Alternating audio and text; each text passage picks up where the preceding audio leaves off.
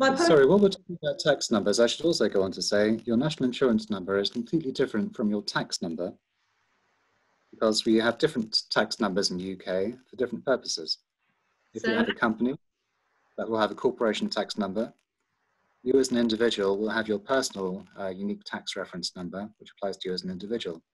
So if you're running a company, you'll pay tax twice, once for the company, and then if the company pays you a dividend or income, a salary, then you would have to pay tax on that as well. So those are two further tax numbers in addition to the national insurance number. Huh, even I didn't know that. National insurance is your salary, right? National insurance is what you provide to your employer. It's something which the tax system uses to identify you. But you also have your unique tax reference number, which is what you put in your tax return. And a company will have one of those as well because it's a separate legal body. If you have other income as such. Exactly. Okay, so go back to the question that we had. If I have 500,000, I want to buy 4 properties. What is my next step? Okay, I'm thinking I'm gonna open a bank account first because that's probably take a bit more time, and put my 500,000 in the bank account, and then proceeding to make offer. Would you be, or should I find a solicitor first? It always helps if you instruct a solicitor at the outset of a transaction, because we can try to help steer you past from the pitfalls you might otherwise face. The way you source a property in the UK is normally through an estate agent. Right. They all have their various websites. There are also quite a few property portals. 3 of the most popular are On the Market, Rightmove, that's another one. Your Move. Yeah. Is a further one, and there are others. Other property portals are available. And a lot of people will actually go onto the internet to find their property these days and phone the estate agent to arrange a viewing as an afterthought. So you still have these little local firms of estate agents who will be based in towns and villages up and down the country. It will be staffed by people who are experts in a particular area, who will know how to price the various properties in that area for sale. What you need to remember is that they're acting for the seller, not for you. And they don't owe any duty of care to anyone who comes through their door, except in order to comply with the estate agent's legislation, which is perhaps more limited than it could be. They're not allowed to make any misrepresentation about the property. But apart from that, their job is to get the best price possible for the seller. So if you happens a lot in Portugal, misrepresentation of the property. It happens an awful lot. You'd be surprised. I'm not casting aspersions on estate agents in any way, shape, or form, particularly as I rely on many of them I'll put them on any kind of blacklist, so I'll continue to get work. But of course, you just need to bear this in mind. Okay. They're acting on the fee. They are acting on the seller. So my next question is, the estate agent do not charge the buyer a commission. So I know that, but they pay. They're paid by the seller, and they normally charge between 1% and 2% plus VAT, which is currently 20% this week. Yeah. Yeah. So and of course, the more they sell the property for, the higher their commission. Although at 1% to 2%, it obviously doesn't make that much difference. At the lower end of the market, at the higher end of the market, it makes quite a big difference. Okay. My next question is due diligence of the document. So imagine I'm trying to make an offer on a property. Should I send a surveyor to the property first before I make an offer? Or should I make an offer and then survey the property? It's normally done the second way around. So you'd find a property you like, you hope it's okay. You put in your offer based on the fact that it will be okay. Yeah. Then you send in a surveyor. Then if they find something wrong with the property, you can use your survey result to renegotiate the price if it turns out there's something fundamentally wrong with the property. And you're still happy to accept it with that flaw, but at a lower price. That's a really good tip, actually. That's how you can get a discount. That's what people use their survey for. Now, there are various sorts of surveys you can get, ranging from the bank's valuation for a mortgage, if you are getting a mortgage. But the thing to remember is that that is the bank's valuation, and you cannot rely on it. So the bank's valuer may say the property is perfectly fine, worth such and such an amount. But often they will not even have been inside the property. They may have done what they call a drive-by survey, they stick their head out of the car. But may even have done a desktop survey where they look at Google Earth. So the best form of survey you can get is a full structural survey. Certainly if you're buying a freehold house, I would always recommend getting one. It's more expensive than the halfway step, which is a home buyer survey. But often you will find that they are so heavily qualified that they don't really tell you that much, which you can find out yourself. Yeah. So I think personally, being fairly cautious when it comes to purchasing property, I would always go for a full structural survey. Yeah, because you don't know if there's some rot in the basement or... A lot of properties in the UK are very old. Many were built in the Victorian period from 1840 onwards. Although they're still standing, many of the floorboards may have deteriorated or the roof may be in bad repair. The electrics, for example, may need replacing. This to a Hong Kong person is extremely scary to them, to buy a property over 100 years old. So what about if you buy a new property? Do you still need a surveyor? Often more so than when you're buying an existing property, because the thing about Victorian properties is they have shown themselves to be capable of standing for 170 odd years. So in the case of a new build, it's entirely unproven. And you will see many of the larger, more well-known developers build purely for profit. So they're building with the cheapest materials they can get away with.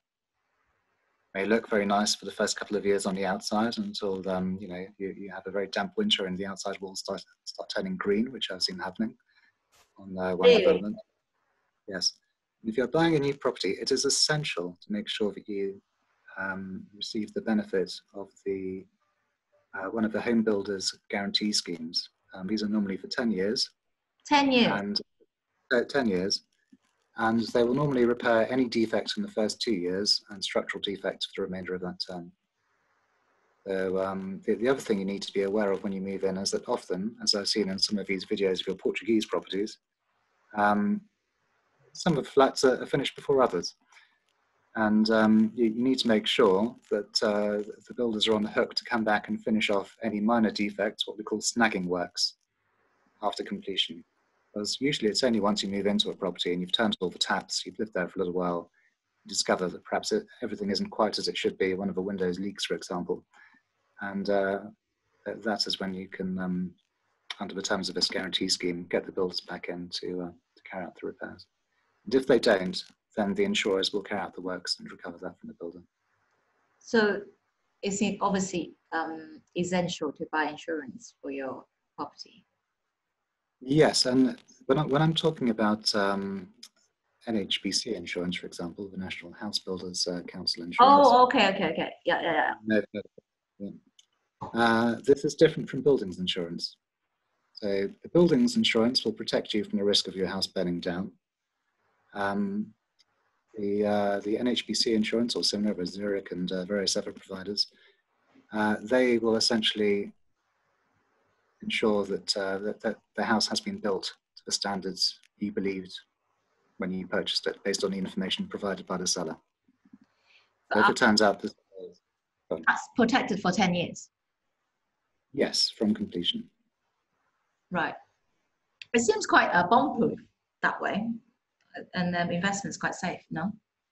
Well, it is, but you have to bear in mind the amount of, if something does go wrong, you have to bear in mind the amount of time it's going to take you to write to everyone involved, get them engaged, get them to come around and fix it.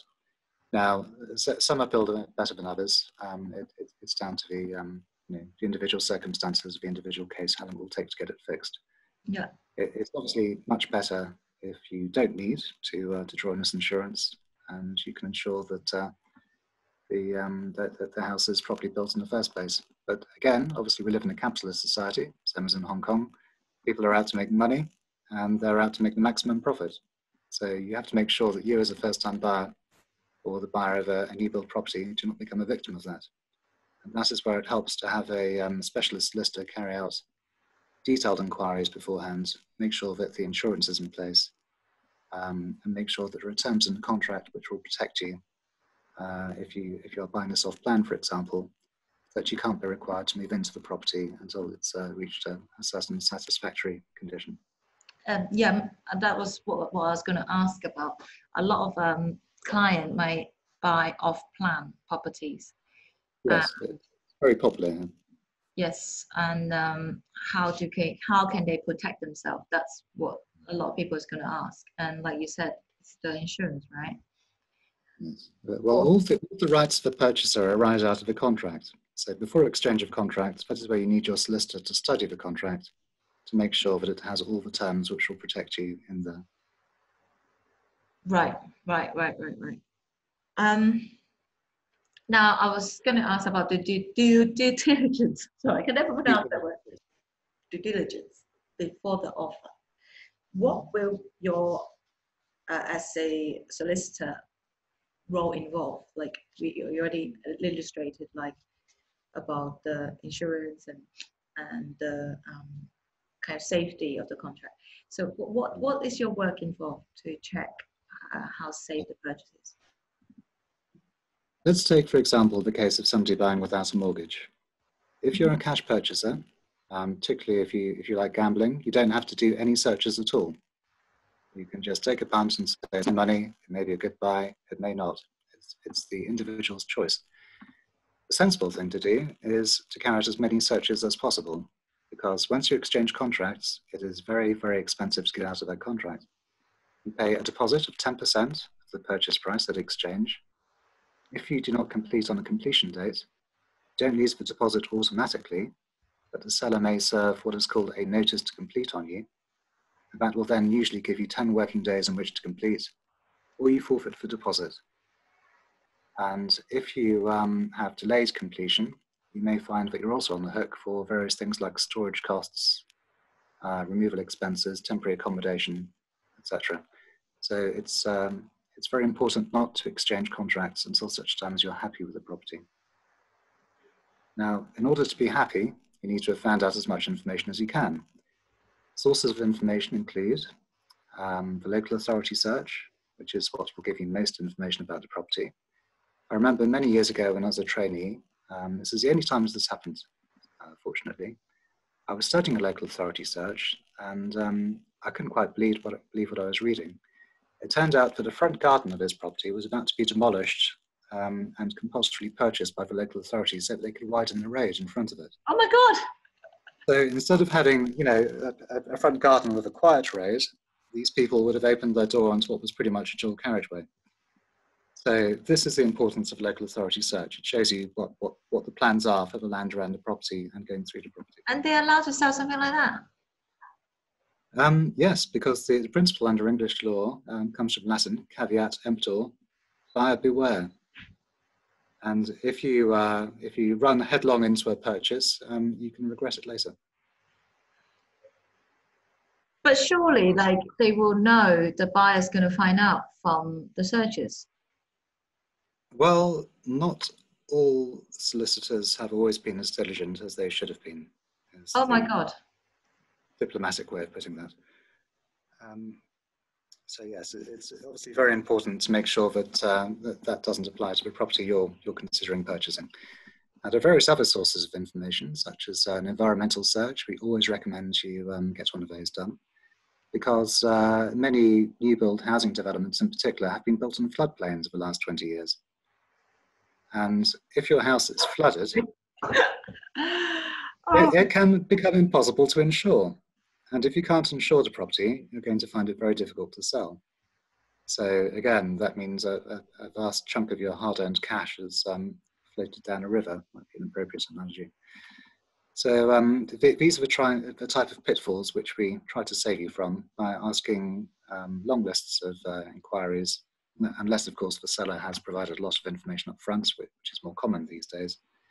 But we still have to check the information which has been given, make sure it hangs together in a consistent way, and make any supplemental inquiries if we think they haven't given full information. So this is why conveyancing can be so time-consuming in the United Kingdom. 3 months is not an uncommon period in between an offer being accepted and completion taking place and you moving into that property. It's simply because apart from the various other reasons we've explained about why chains break down, which is, people's circumstances change, etc. It may be that it's taking one of the parties in that chain a very long time to get the information to their solicitor and for them to pass it on. It's only once all the purchasers in the chain are happy that they will all exchange contracts on the same day and set the same completion date at that point. And at that point, you will know which date you're aiming to move into the property on. Unless something goes wrong in the chain in between exchange and completion, which can happen as well, in which case you have to work out who owes what by way of forfeited deposit and so on. I find it quite interesting about, like, you can find out if it's obviously on a floodplain and things like that. And the fact that probably the seller won't actually say that. I find it quite bizarre, because surely,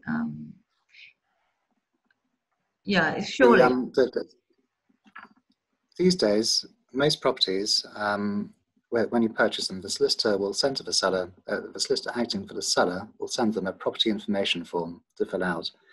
That will ask all the inquiries which in the old days a buyer's solicitor would have asked. It aims to short-circuit the process, or take a shortcut to the process.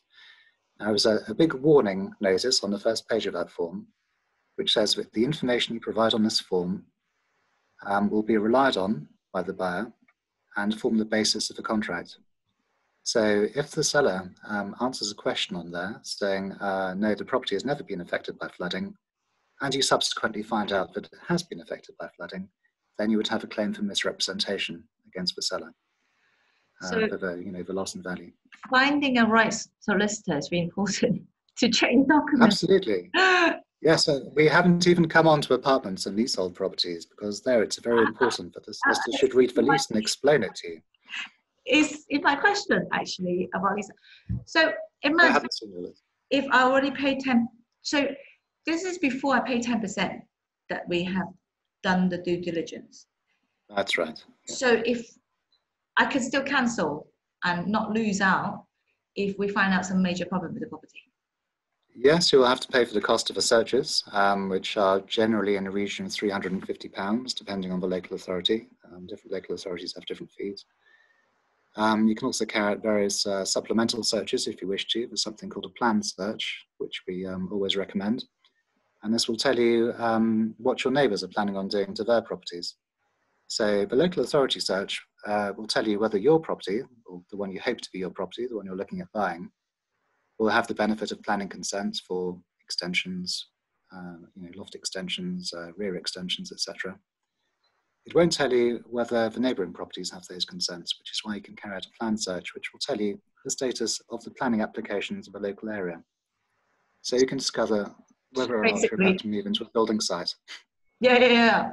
Or next to a fun fair, or yes, or something that's about to receive planning consent from a change of use from, a restaurant to a betting shop or fish and chip shop or something like that. Yes, that's really important to know.